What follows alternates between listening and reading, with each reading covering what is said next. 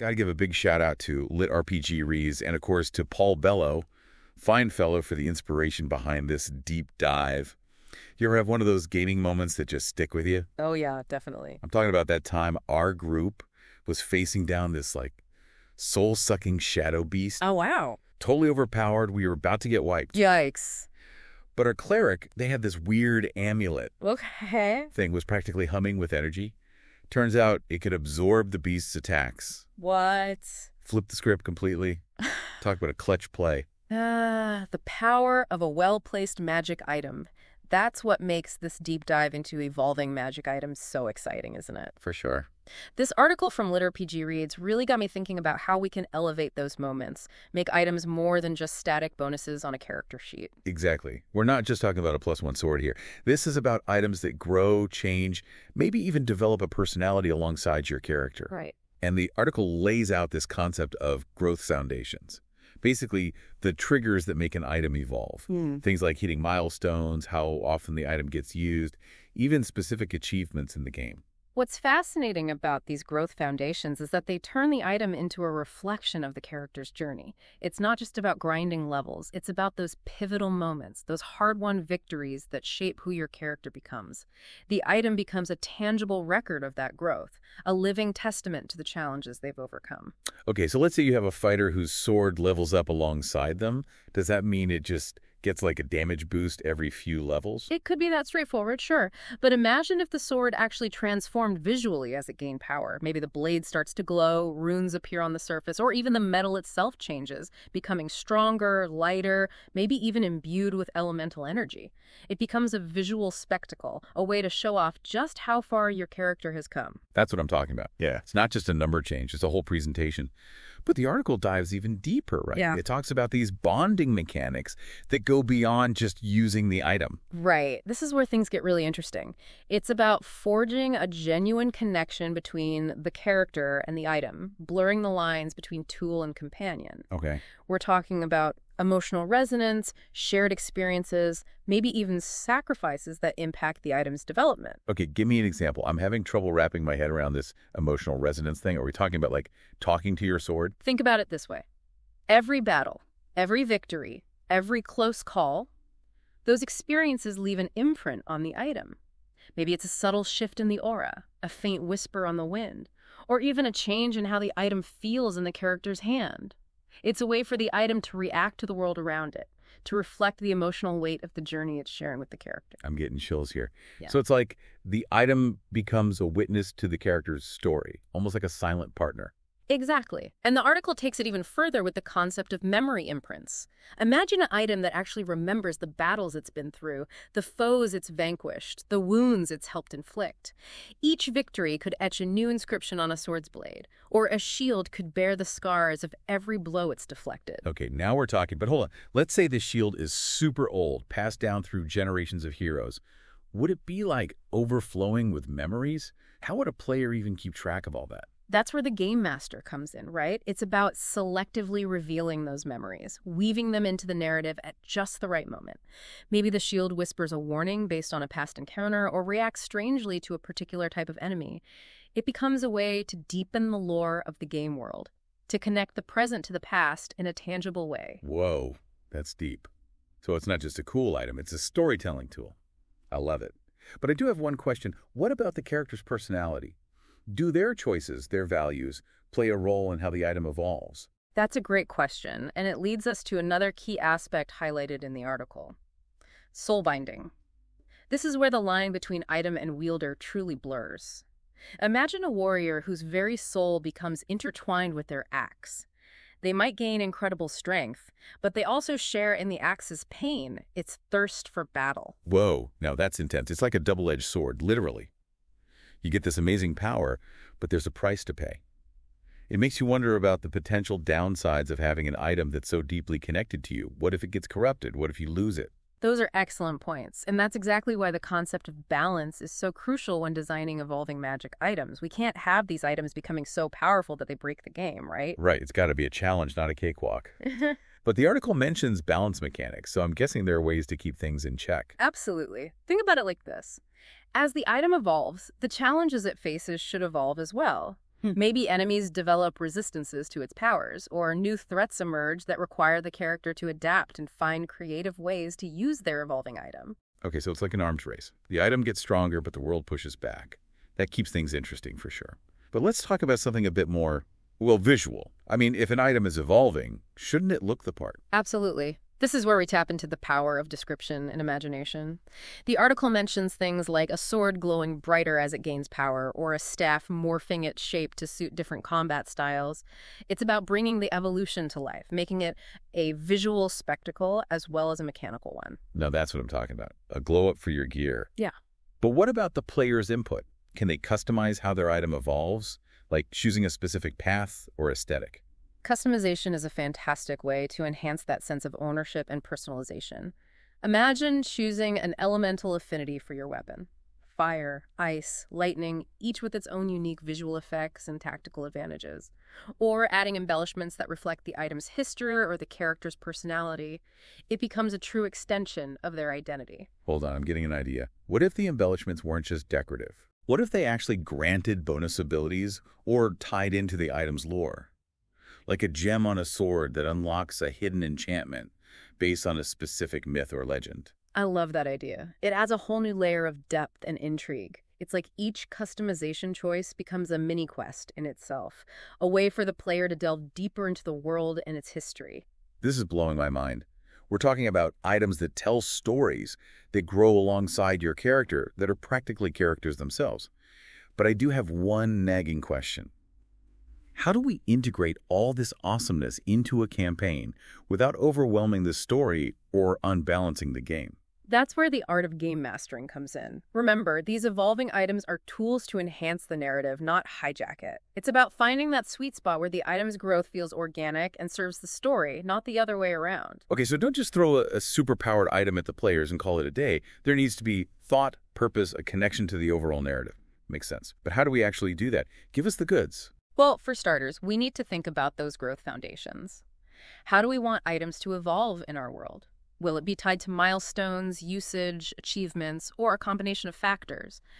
And how do we make those triggers meaningful, something that players will actually care about? Okay, so we set the ground rules first. Got it.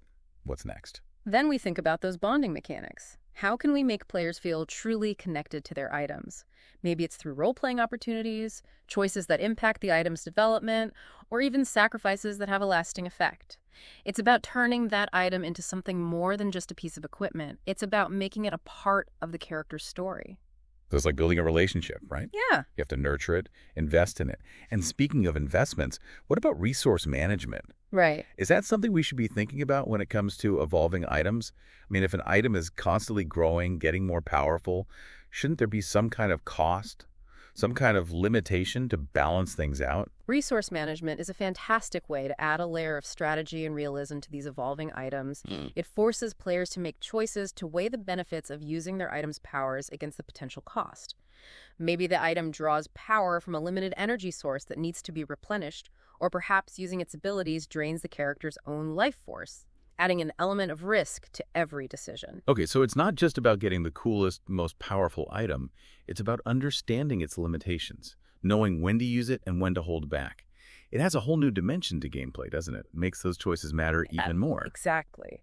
And it opens up so many creative possibilities. Maybe the energy source is tied to a specific location or ritual, forcing players to go on quests or make sacrifices to keep their item powered up. Or perhaps the item itself has a personality, a will of its own, and using its powers requires bargaining or even appeasing it in some way. Now that's what I'm talking about. We're talking about items with character, items that feel like a part of the world, not just a stat boost you equip. But let's not forget about the visual aspect. If an item is evolving, shouldn't it look the part? Shouldn't we be able to see that transformation, that growth, reflected in its appearance? Visuals are absolutely key to bringing these items to life. Remember those morphing staves and glowing swords we talked about? Don't be afraid to go all out with the descriptions to paint a vivid picture in the players' minds. If a sword is gaining power, let it emit sparks, crackle with energy, maybe even hum with a sound that can be felt as much as heard. Yes, let's make it a spectacle. Let the players see their items changing, growing, becoming something truly extraordinary. But how do we do that in a way that's both exciting and believable? What are some visual cues that would really sell this idea of an evolving item? Think about the different stages of evolution. Maybe the item starts out plain, unassuming, almost mundane, but as it gains power, new details emerge. Runes could appear on the surface, the metal could change color, or maybe even the shape itself could shift, becoming more ornate, more menacing, more reflective of the power it holds. I love that idea. It's like the item is shedding its old skin, revealing something new and powerful beneath. Right. But what about choices? Can players influence how their items evolve visually? Can they customize the look to match their character's personality or playstyle? Customization is a fantastic way to give players a sense of ownership over their evolving items. Imagine being able to choose the type of runes that appear on your sword or the color of the glow that emanates from your staff. Maybe you could even add embellishments like gems or engravings that not only look cool but also tie into the item's lore or grant additional bonuses. Now we're cooking. We're talking about items that are unique, personal, a reflection of the character who wields them. But hold on, I got to play devil's advocate here. What about power creep? If these items are constantly evolving, getting more powerful, how do we keep things balanced? Yeah. How do we make sure the game stays challenging and engaging? Balance is absolutely crucial when it comes to evolving items. We don't want them to become so powerful that they trivialize encounters or overshadow the rest of the game. One approach is to introduce drawbacks or limitations to offset the item's increasing power. Maybe that super sharp sword becomes more brittle, or the staff's powerful spells drain the character's energy faster. So it's like a trade-off. Yeah. You get more power, but there's a price to pay. Yeah. That keeps things interesting, for sure. But what about the world itself? Shouldn't the challenges the players face also evolve to match the growing power of their items? Absolutely. The world needs to push back to present challenges that force players to adapt and think creatively. Maybe new enemies emerge that are resistant to the item's powers, or existing foes develop new tactics or abilities that require a different approach. Okay, so it's like an arms race. The items get stronger, but the world adapts, keeping the challenge level high and ensuring that players never feel like they've become invincible. That's a good thing, right? Yeah. We want our players to feel like they're constantly being tested, constantly pushing their limits. Exactly. It's about finding that sweet spot where the players feel powerful but not overpowered, where they're constantly facing meaningful challenges that require them to use their evolving items strategically and creatively. This is all so fascinating. We're talking about items that have history, that have personality, that grow and change alongside the characters who wield them. It's like a whole new layer of storytelling potential has been unlocked. But what about the bigger picture? How do these evolving items fit into the overall narrative of a campaign? How do we make them feel like an integral part of the world, not just some random loot drops? That's where the art of world building comes in. We need to think about the origins of these items, their history, their significance in the grand scheme of things. Maybe they were crafted by legendary artisans, wielded by famous heroes, or even forged from materials of otherworldly origin. Okay, so we're giving them a backstory, a purpose, a place in the world. Right. And maybe even a name. Sure. I mean, a legendary item deserves a legendary name, right? Absolutely. And don't forget to consider the item's potential impact on the world. Maybe it grants its wielder unique abilities that could change the course of history, or perhaps it's a key to unlocking a hidden power or location. So it's not just about the item itself, it's about the ripple effect it has on the world around it. I love that. Yeah. But how do we actually bring all of this to the table? How do we introduce these evolving items into our campaigns without overwhelming our players or derailing our stories? That's a great question, and it leads us to the practical side of implementing evolving items. Remember, we don't want to just dump a ton of information on our players all at once. It's about revealing things gradually, letting the mystery unfold organically as they progress through the campaign. Okay, so it's like peeling back the layers of an onion. You get a taste of what's to come, but the full flavor is revealed slowly over time. That's a great way to keep players engaged and coming back for more. So we've talked about all these amazing concepts: growth foundations, bonding mechanics, customization, balance, even the visual evolution of these items. But how do we bring all of this to life at the table? I mean, I'm already scribbling notes like crazy, but I need some practical advice, some tips and tricks for actually implementing this stuff in my games. It's one thing to talk theory, right? But putting it into practice, that's where the real magic happens. And the good news is you don't have to reinvent the wheel. There are tons of ways to integrate evolving items into your campaigns, regardless of your game system or setting. Give us the goods. What are some concrete examples? I'm talking specific scenarios, item ideas, maybe even some clever mechanics we can steal. I mean, borrow. for our own games. Okay, picture this. You've got a party venturing into a long-forgotten temple. Deep within its shadowy halls, they stumble upon an ancient shield, its surface etched with faded runes. Now, this isn't just any shield. It's tied to the spirit of a long-dead warrior, bound by a pact to protect those worthy of its power. Ooh, I'm already hooked. So how does the shield evolve? What are the triggers? That's where the growth foundations come into play. Maybe the shield gains power as the character performs acts of courage or selflessness, or perhaps it unlocks new abilities based on the types of foes they defeat, absorbing some aspect of their essence. Okay, so it's not just about hitting a certain level or finding a magic item shop. It's about the character's actions, their choices, shaping the item's destiny. I love it. Exactly. And think about those bonding mechanics. Maybe the shield whispers advice offering cryptic clues based on the warrior's past experiences. Or perhaps it reacts emotionally to certain situations, expressing pride when the character stands strong against a formidable foe, or even fear when facing a type of creature that proved fatal to its previous owner. Whoa, that's deep. It's like the item has a personality, a history that's intertwined with the character's own journey. But let's talk visuals. How does the shield actually transform as it evolves? That's where you get to unleash your creativity. Maybe those faded runes start to glow as the shield gains power, illuminating the surrounding area with an ethereal light. Or perhaps the metal itself shifts, taking on a more intricate design with spikes or blades emerging from its surface. Now, that's what I'm talking about. A visual spectacle worthy of a legendary item. Yeah. But you mentioned something earlier about absorbing the essence of defeated foes. Could that be a form of customization, like choosing which aspects to absorb, shaping the shield's abilities and appearance based on those choices? That's a brilliant idea. It adds a strategic layer to the item's evolution. Imagine a player having to decide, do I absorb the fiery breath of a dragon, granting the shield fire resistance but making it more volatile? Or do I opt for the regenerative properties of a troll, sacrificing offensive power for enhanced durability? This is mind-blowing. We're talking about items that are constantly changing, adapting, becoming something truly unique. But let's not forget about balance. How do we make sure these powerful items don't break the game? That's where limitations and drawbacks come into play.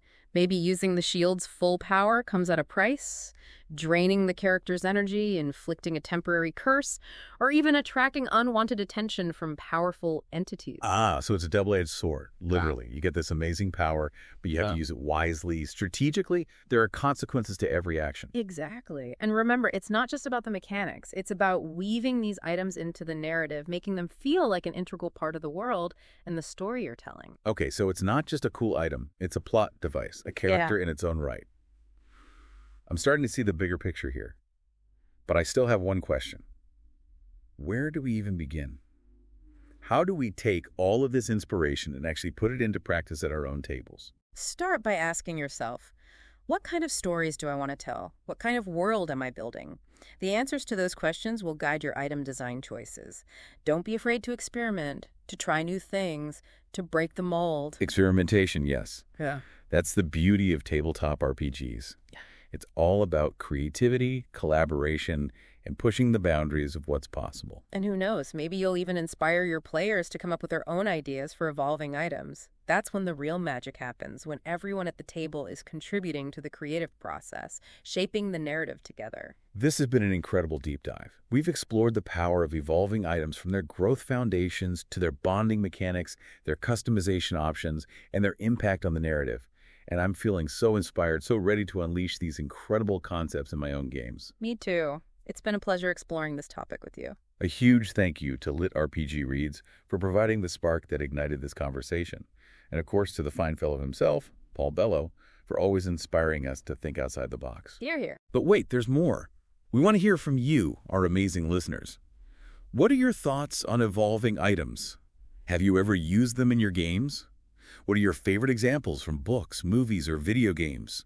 Share your ideas, your experiences, your wildest dreams in the comments below. We can't wait to read them. So until next time, keep those dice rolling, those imaginations firing, and those stories unfolding. And remember, the magic is in your hands.